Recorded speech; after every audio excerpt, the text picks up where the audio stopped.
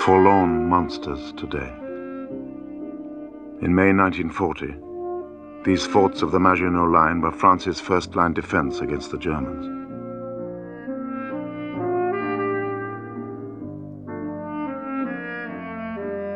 Half a million French soldiers lurked beneath these man-made hills. These were the most expensive, the most elaborate forts ever constructed. Here the guns would halt the Hun, provided the Hun came this way.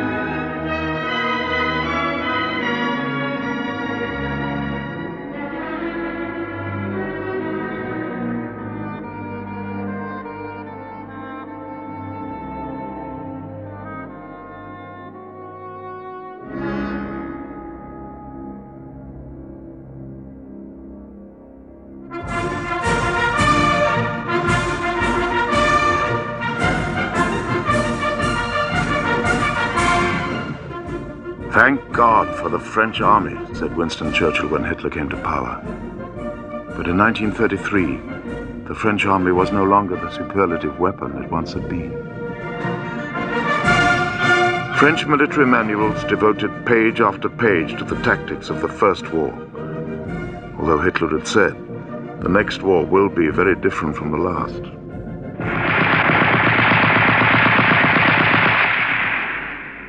The French had helped introduce the tank and the aeroplane, but now did little to extend their use.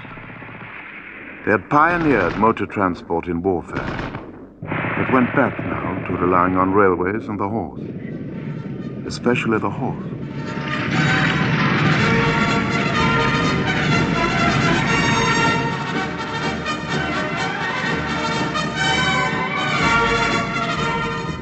It was a period of very deep decay, probably caused by the excess of effort during the First World War.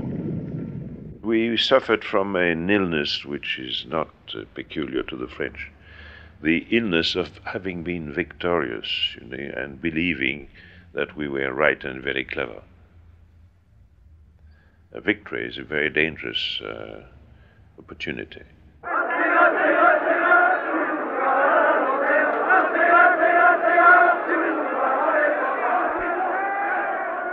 France between the wars was deeply divided. Factions clashed, alliances altered, cabinets came and went in a cascade, some lasting a few hours, some a few months. Rarely did one last a whole year.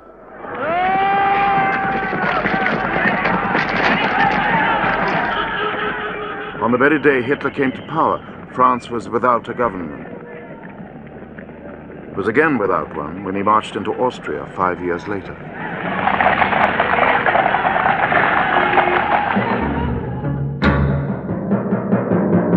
The left in France was concerned more with hounding rogues in high places at home than curbing fascism elsewhere. The right so hated the left, it was prepared to countenance dictatorship. As early as 1934, the victor of Verdun, Marshal Pétain, was proposed as France's savior from communism, although he was then nearly 80. These deep divisions were to fetter France when she faced the need to rearm. The whole of the possessing classes, the right, if you like, preferred the idea of the Germans to their own communists. You didn't have to walk around these streets and see pour qui et pourquoi written on them, or the hammer and sickle, to realize that nobody was going to lift a finger.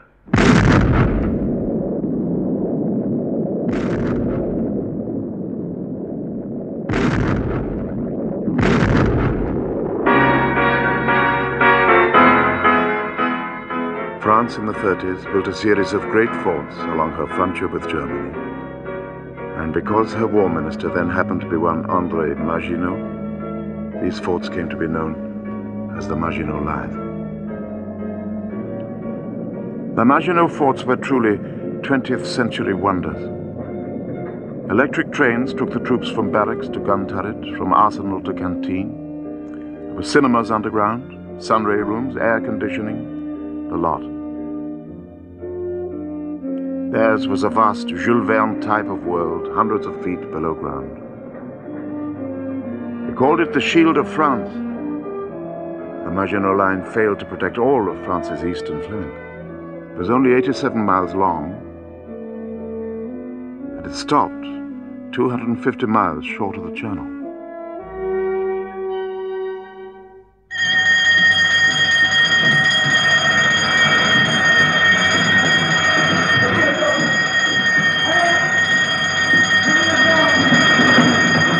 Should the alarm ever have to sound in grim earnest, French strategists argued that their troops would need to confront the Germans on Belgian, if not German, soil. Besides, to extend the Maginot Line along the Belgian frontier would not only be expensive, but would make the Belgians think that if war came, France would forsake them. The folly of this thinking was shown up in 1936, when, without consulting the French, the Belgian King Leopold opted for neutrality and closed his borders, even to French military observers. All too late, France began extending the Maginot Line to the sea. But by May 1940, it was far from finished.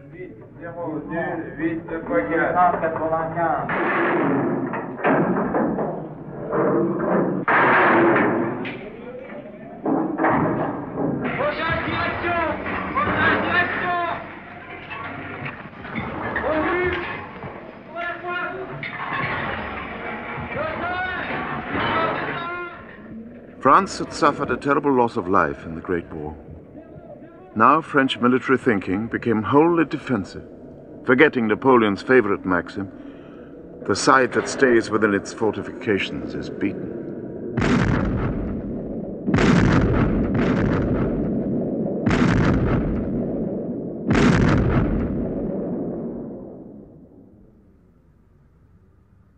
Since the French spurned any notion of taking the offensive, the Maginot Line ironically protected Germany better than it protected France.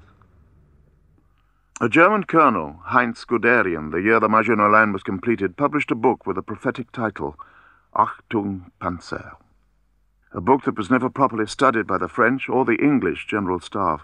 Yet these pages expound a new kind of warfare, the concentrated use of tanks with infantry and air force in close support. Blitzkrieg.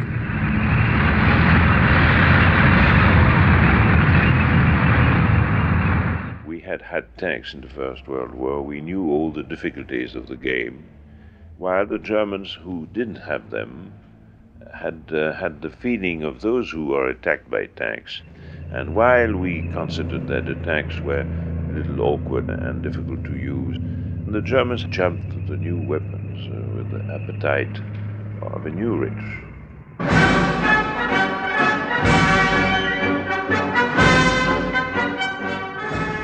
Paris, July the 14th, 1939. The last Bastille Day parade of the Third Republic. A few days earlier, Britain's war minister visiting Paris had said, "France has the greatest army in the world." Like the parade itself, such statements were meant merely to raise morale. Parisians had hardly got back from their holidays before they found themselves once more at war with their traditional foe.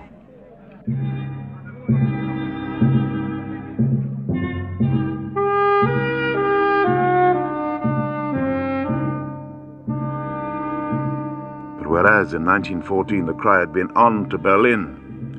This time it was, let's get it over with.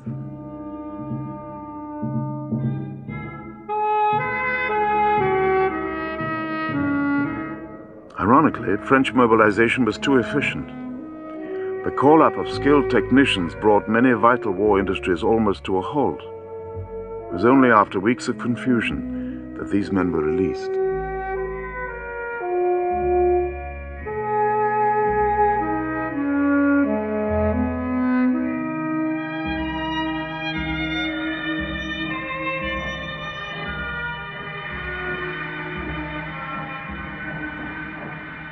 Nor was France going to war united. The bitternesses of French politics continued. Ministers looked to their own futures instead of their country's, and many took their cue from such leadership.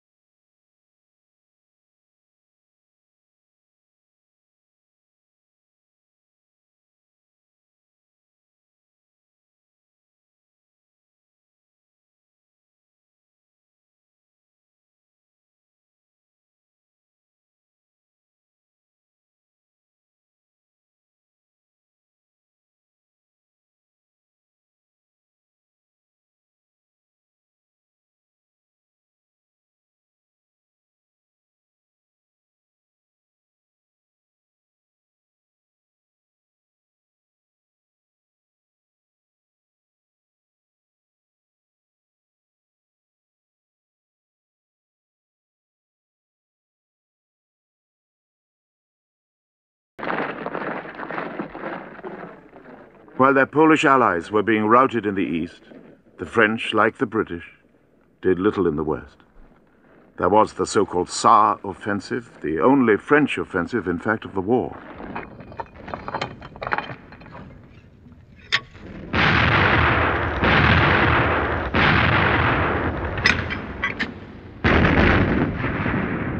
A few French divisions advanced 5 miles. But they didn't even try to penetrate the Siegfried Line, at that time still unfinished. And while Poland fought on, there were no German tanks at all on the Western Front.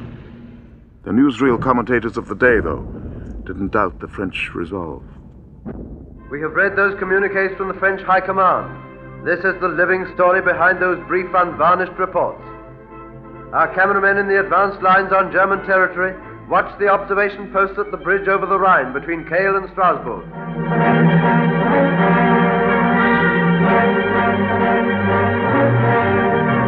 This was a German railway station, now in the hands of French troops. From fortified outposts, the vigilant watch is never relaxed.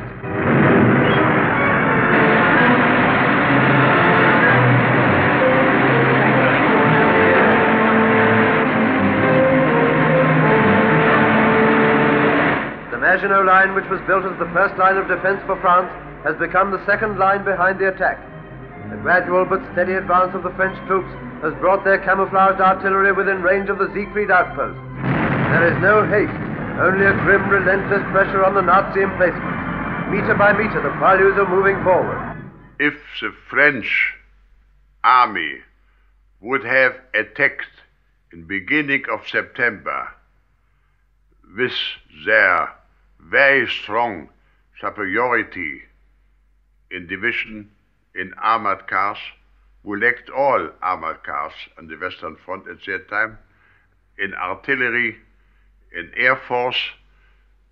The German forces in the so-called Western Front could stand no more than 1 or 2 weeks.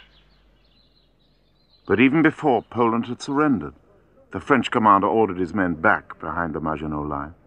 The withdrawal the Germans did nothing to prevent. One Frenchman wrote at the time, after the prologue of the phony offensive,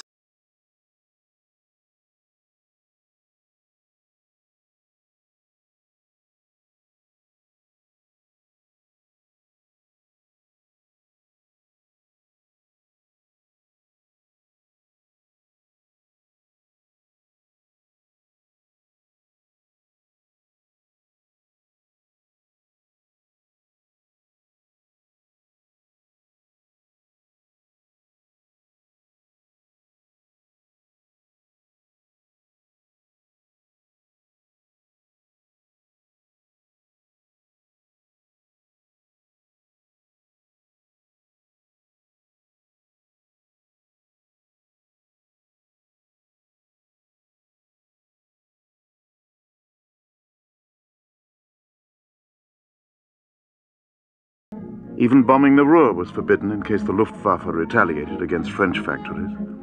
Journalists were taken up to the lines to see the inactivity. I stayed at an observation post on the Rhine, watching the Germans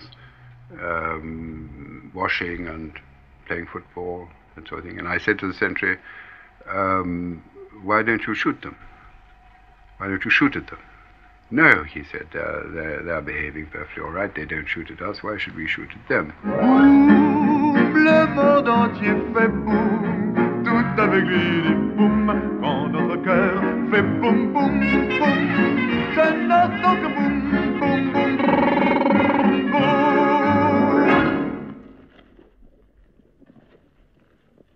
Life at the front was dreary and drab.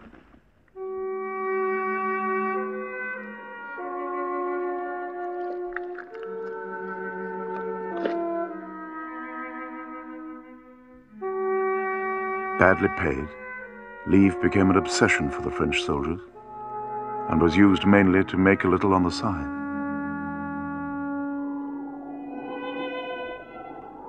The winter of 1939 was the coldest for half a century. Even the Channel froze at Boulogne. The French halted work on the Maginot extension. The Germans, however, forged ahead with their plans. As winter wore on, French morale sank. Discipline deteriorated, and drunkenness became rife. Special rooms were set aside in railway stations, where men could recover before rejoining their units.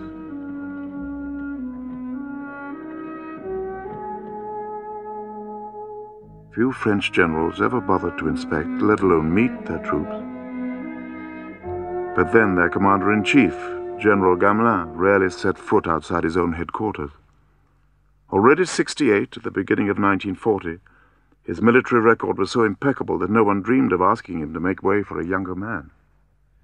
Gamelin was very clever, but with no guts at all, and he was liked by the politicians because he was an easy commander-in-chief. Gamelin chose for his headquarters this chateau at Vincennes, just outside Paris. That choice reveals what the man was, you know. The enemy were not the Germans, it was the French government. Vincennes was where England's Henry V died, and where the spy Mata Hari was executed. It was described by one visitor as a submarine without a periscope. Almost unbelievably, it had no radio communications. It was not linked by teleprinter with any other headquarters in the field. Instead, messages were dispatched regularly on the hour by motorcycle. Gamelin seldom bothered his staff with orders, preferring simply to suggest guidelines.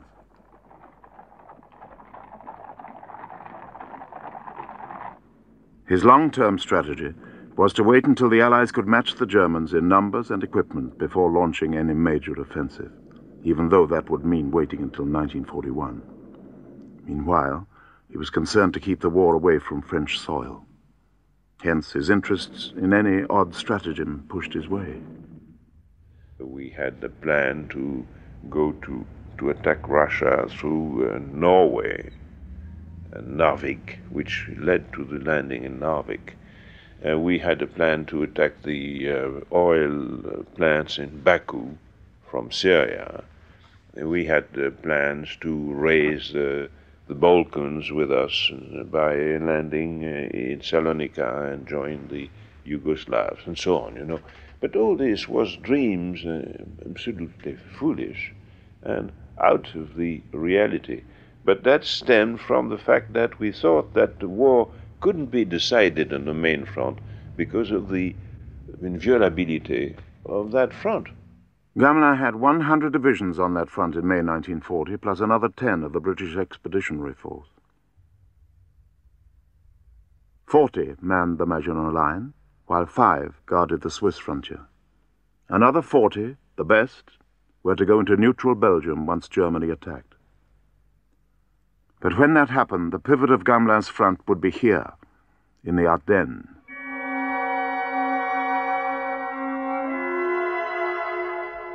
the impenetrable Ardennes. But was it?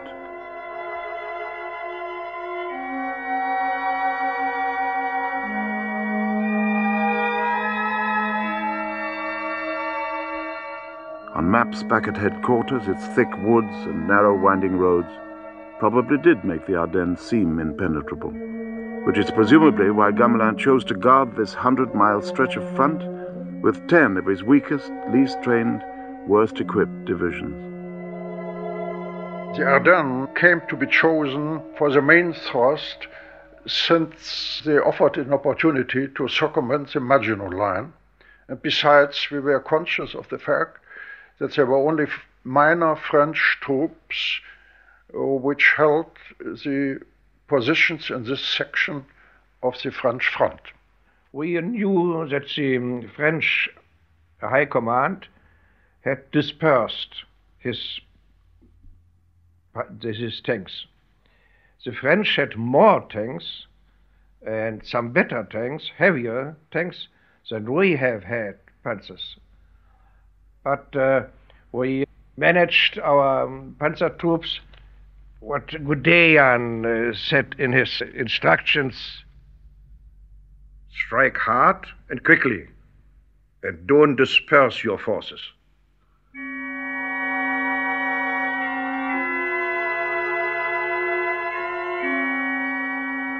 The spring of 1940 was remarkably sunny. Nowhere was it more peaceful than here in the Ardennes, where the generals had said the Germans would never attack. Yet reports had been pouring in that nearly 50 Wehrmacht divisions were on the move, reports which the French chose to ignore. They even learned the date of the attack, but still did nothing. As Gamelin put it, they preferred to await events. Their waiting was almost over.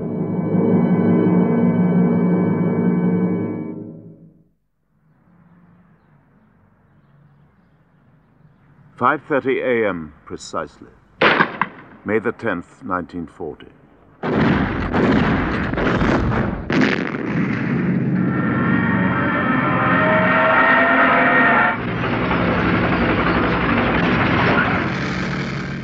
The German offensive began spectacularly enough with the invasion of neutral Holland from the air. Their target, the bridges over the broad Meuse estuary.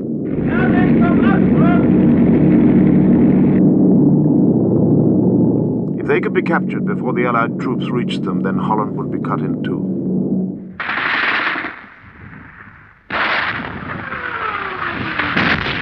The boldness of the German move stunned the Dutch. Their soldiers were soon surrendering in droves. Further south in Belgium, the Germans had another spectacular success that first day. The capture of Eben-Emael, the strongest fort in the world and the linchpin of Gamelin's line. That line had been breached before any Allied troops arrived.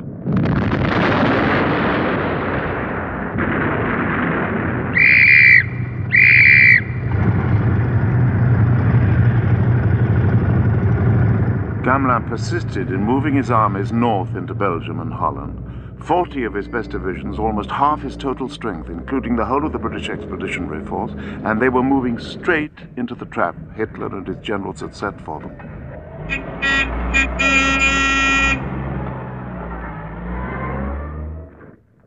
It wasn't long before the troops were passing the first pitiful straggling lines of refugees. Lines that were to hamper the Allied reinforcements, just as the Germans had planned. The great idea of the Germans' part was speed. And they sent ahead of the army policemen with truncheons and white gloves who went on motor bicycles. They all had their Michelin guide for France. They knew exactly where the roads were.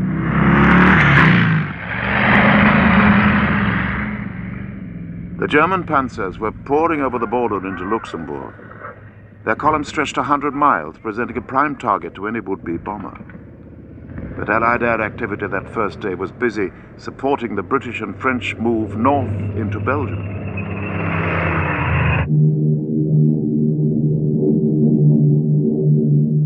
The Luftwaffe were striking at Allied airplanes on the ground.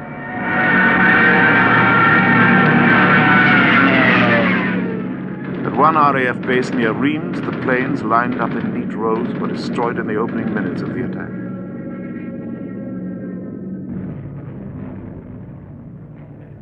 "50 British and French airfields were attacked that first day. The losses were heavy.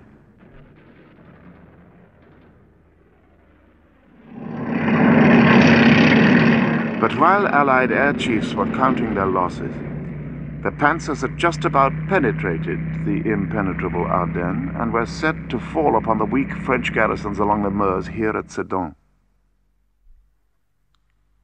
The panzers reached Sedan late on the third day of the offensive, although Gamelin had calculated they couldn't possibly be here before the 9th day.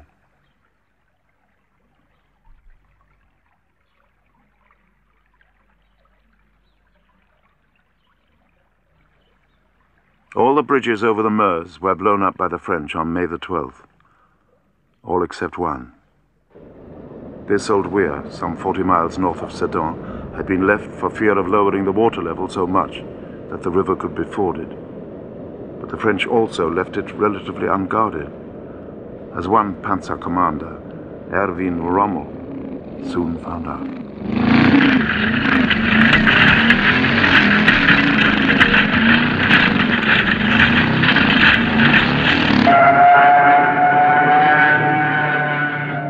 Next morning, the Luftwaffe's resources were hurled into action above Sedan.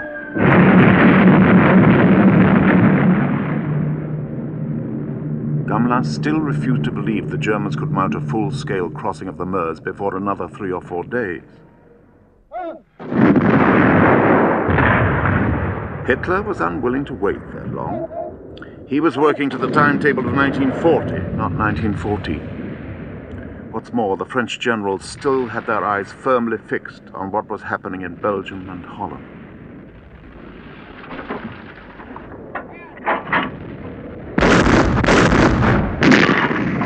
There were big French guns on the west bank of the Meuse, but they limited their firing for fear of running out of ammunition before the battle proper began. So the German panzers were able to pick off the French pillboxes one by one. Soon, thousands of French gunners were taking to their heels.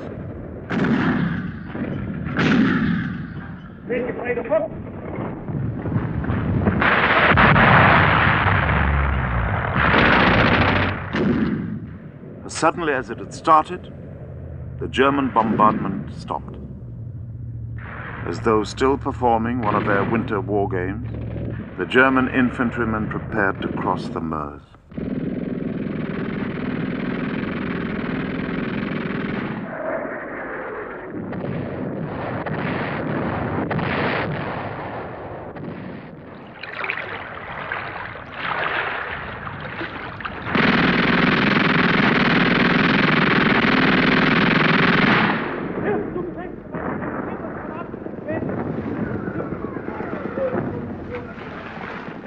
By midnight on May the 13th, still only day 4 of the offensive, not only were German infantrymen across the Meuse in force, but German sappers were bridging the river and making ready for the panzers to cross.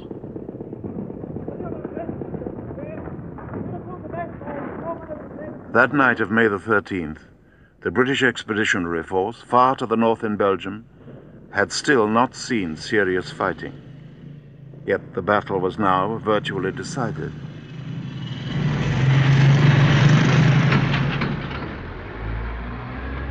The morale of the French High Command was very quickly broken. When we happened to know that the front had been broken through at Sedan, the feeling was that everything was lost. I saw General Georges, who was commanding the Northeast Front. I saw him sobbing and saying there has been some deficiencies, and he fell in a chair and sobbed.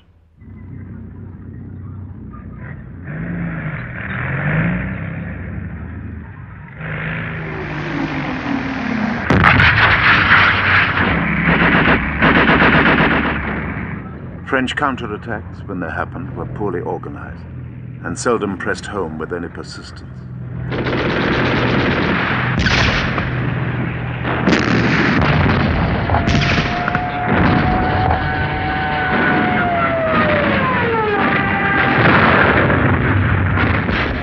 Tank for tank, the French were a match for the Germans. But the panzers always fought en masse, and what's more, the French tanks were prone to mechanical trouble. Time after time, they had to be left behind on the battlefield.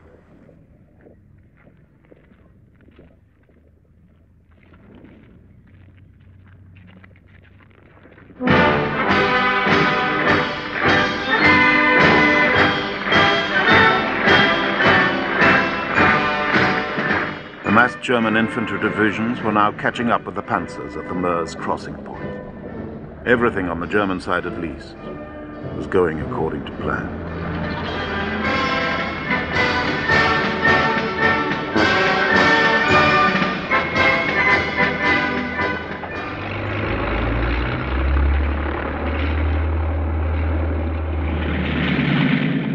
For the Allied air forces, after their almost total inactivity on May the 13th, May the 14th was hectic.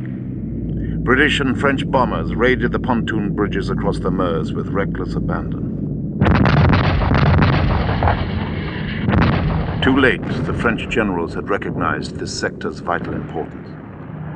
But despite the courage of the Allied pilots, the result was disastrous.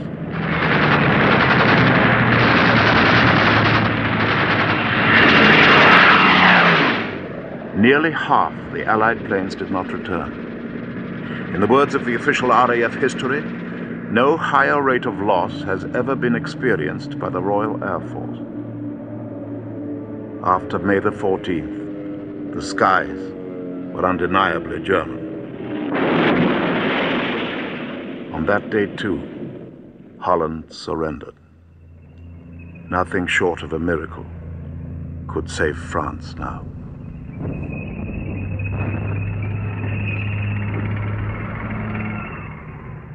With the bridgehead secure, the panzers were poised to break out. The battle for Sedan was now giving way to the battle for France.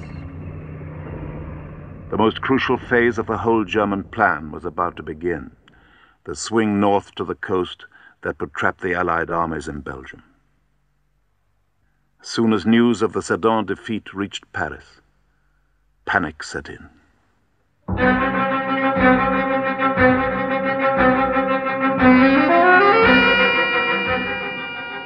Those who could left.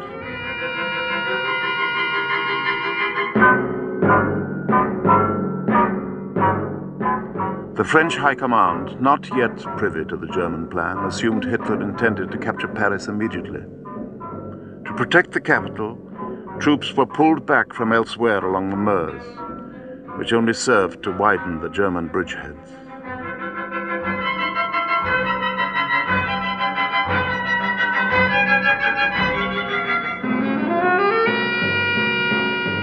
Gamelin refused to believe his tactics were at fault and assumed he must have been betrayed.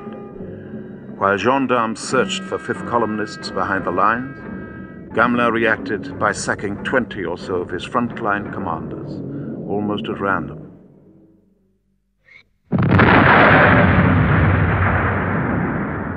The Allied troops were ordered back from Belgium, and on May the 17th, Brussels fell.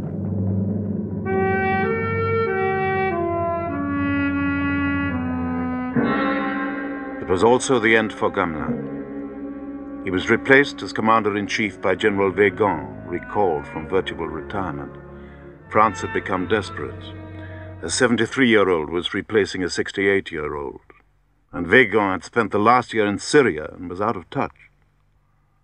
At this time, too, Marshal Pétain, now 84, became deputy prime minister.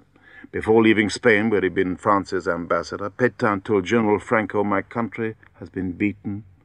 This is the work of 30 years of Marxism." He was completely on the side of the defeatists. He was a very, very old man, and he'd been recalled in the hopes that his name would bolster French morale. It did nothing of the sort. Trying in their own way to contain the German breakout, the French generals drew halt lines on their maps, only to hear the panzers had passed them even before the orders had been issued.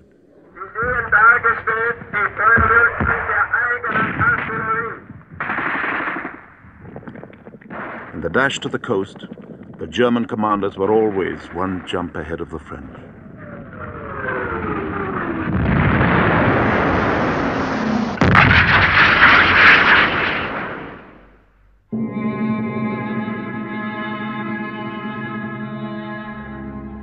Hordes of prisoners fell into German hands. Many columns, 10 and sometimes 20,000 strong, simply threw away their weapons and marched, without being told, their officers at their head, toward the German lines. The French troops did not prove the same soldierly discipline as in the First World War.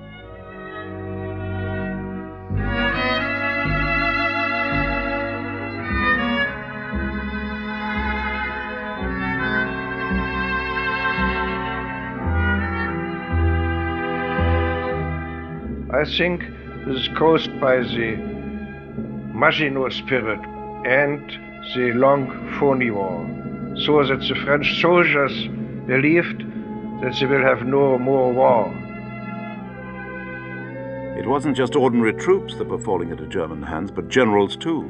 On May the 19th, General Giraud, newly appointed commander of the French 9th Army, was captured by a group of tanks, according to the French, by a field kitchen unit, according to the Germans.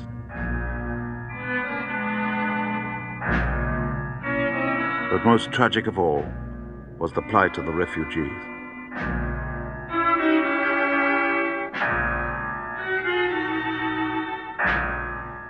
At one time, 12 million people were on the roads of northern France, bound for goodness knows where.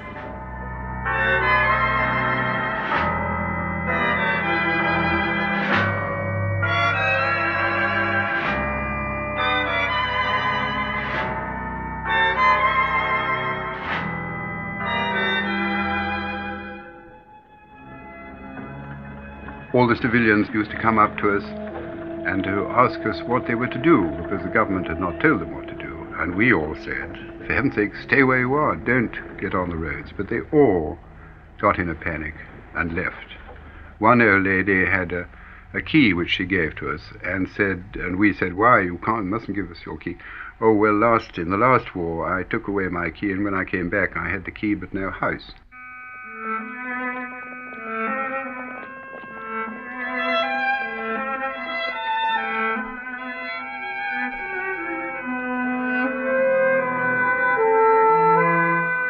My worst memory was seeing 2 German planes coming along at roof level, machine gunning, and one realized then how awful it was for the refugees.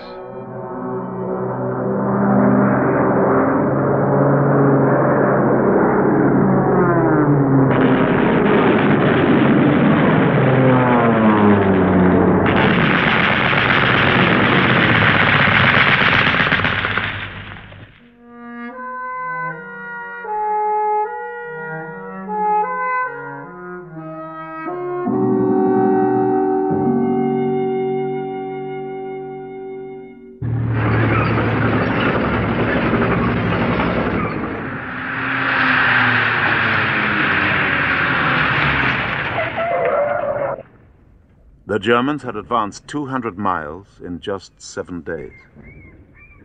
And on May the 20th, they'd reached the Channel. The Daily Telegraph reported that telephone lines between Paris and London had been cut. A post office spokesman said he didn't know when normal service might be resumed.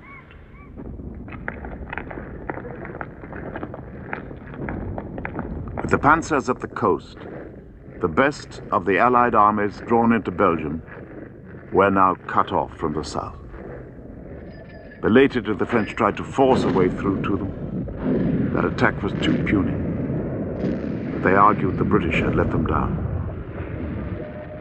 The recriminations started with the unilateral withdrawal of the British army.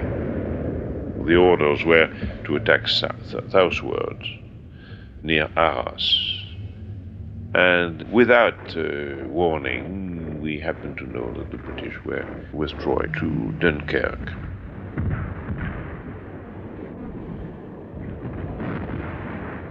We we have not the right to criticize this too much, because after all, we were the bosses and we lost the battle. And this gives a good excuse for the British to be selfish. But anyway, they were very selfish.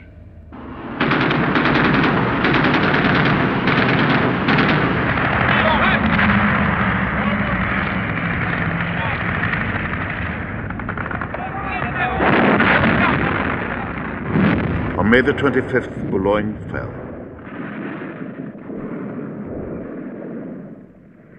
On May the 26th, Calais.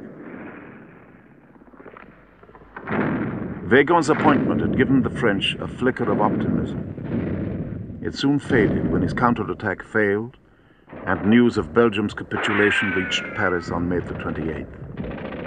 Thereafter, the mood became steadily more and more defeatist. I think the defeatism came at the top.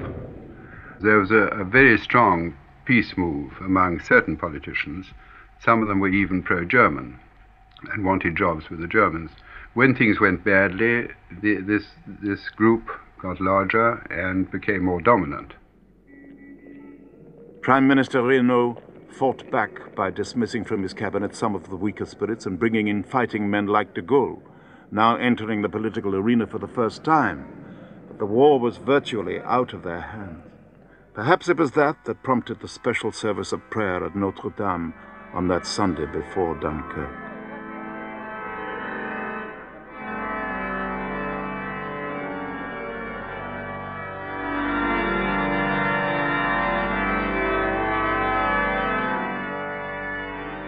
The French very soon accepted the idea of defeat and surrender. To them it was rather a conception of the old days of the royalty, when you just exchanged a couple of provinces, paid a certain number of millions, and then called it a day, hoping you'd be more lucky next time.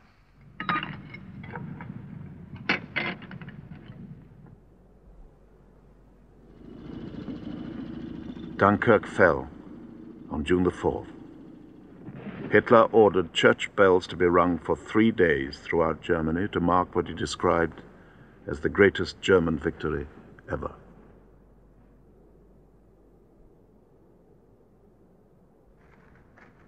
With the panzers reorganized and re-equipped, the day after Dunkirk fell, the second major German offensive in the West began.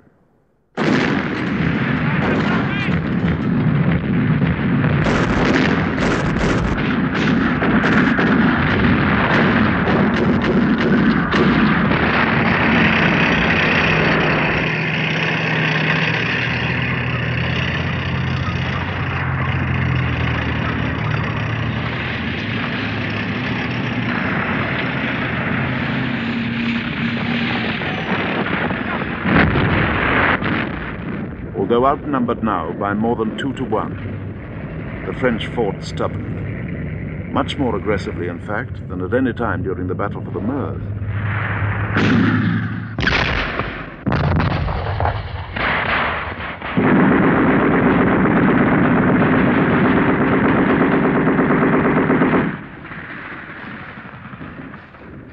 But after 3 days of bloody fighting, disaster once more overtook the French.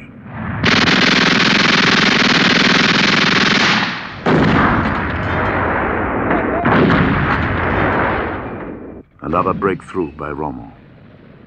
In a matter of hours, he had reached the Seine at Rouen.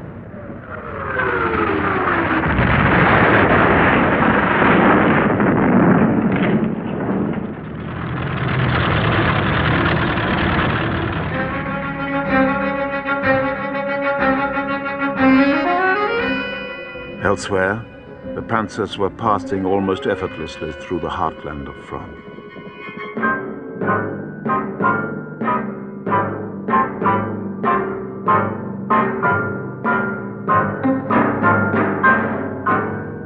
All roads pointed to Paris. On June the 10th, the French government left the capital. On that day, Mussolini brought Italy into the war. The day we left Paris, we went to this Vincennes headquarters of Gamelin, and we had on the radio all the songs and music of the Italian War, you know, Giovinezza and all that, you know. And we thought, and that is where I heard the first time somebody say, it can't go on like that. We must have an armistice. We had the greatest difficulty getting out of Paris because everybody, although Paris was empty, all the roads outside Paris were absolutely full of motor cars. People even going in and out of the trees at the side to try and get ahead. But we were able to get off the main roads into the countryside, and then it was most extraordinary because it was beautiful weather. All the villagers were very welcoming and brought out their best cognac, their best wine, because they said, what's the good of leaving it for the Germans? Arriving in the airspace over Paris, I observed that great columns of German infantry had already entered the town. Observing this and remembering that we had failed to reach this goal all through the First World War, I felt such joy and exultation that I asked the pilot of my small plane, a so-called Stork, whether it would be possible to perform a landing on the Place de la Concorde. After circling around some time, he and we came down on the Place de la Concorde, which was entirely free of any traffic, and landed on the outset of the Champs-Élysées.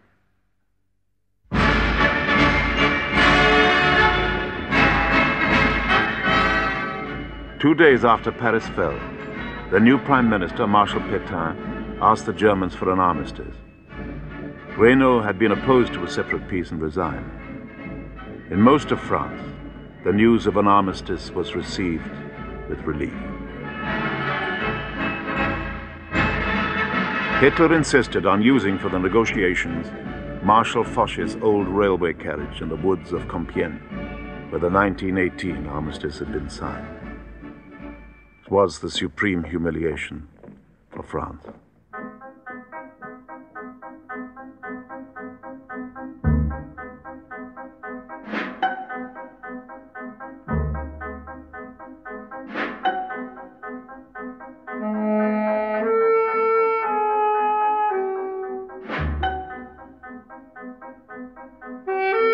One must have lived the retreat in France with this enormous movement of crowds. It's something which you can't understand if you haven't seen it. We thought that really that had to be stopped.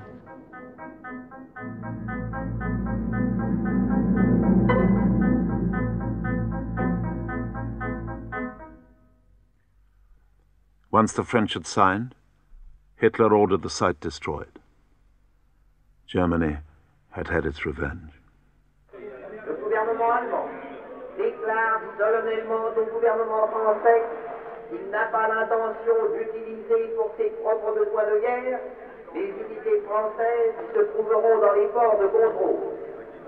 Paris radio, now under German control, broadcast the terms of the armistice. Le gouvernement allemand déclare en outre solennellement et expressément qu'il ne formulera aucune revendication vis-à-vis de la flotte française lors de la conclusion de la paix.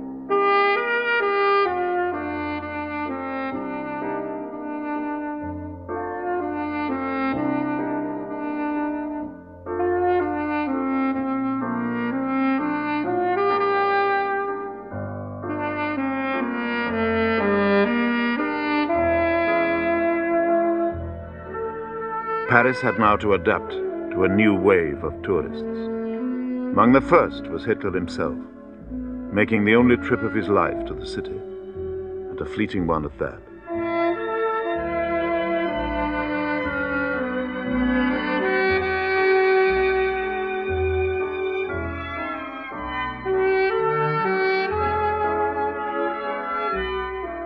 For 4 bleak years, France was to disappear from the forefront of the war. Some Frenchmen chose a courageous resistance at home or overseas. Others were to settle into a routine of apathetic collaboration. Many connived at Hitler's new order for Europe, the Vichy version.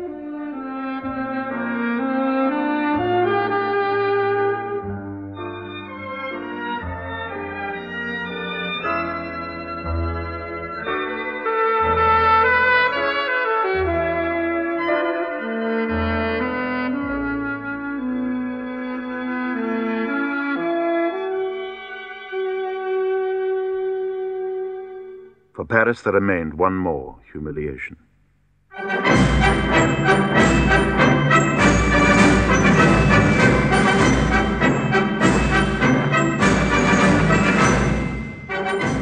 The German triumphal parade followed the exact route of the French victory procession after the First World War.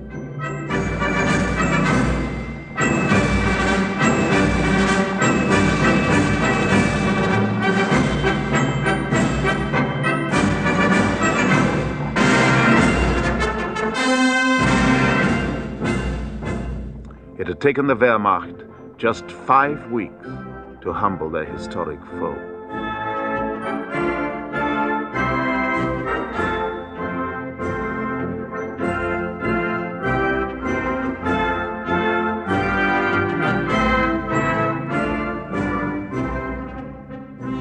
In the words of Winston Churchill, the Battle of France was now over.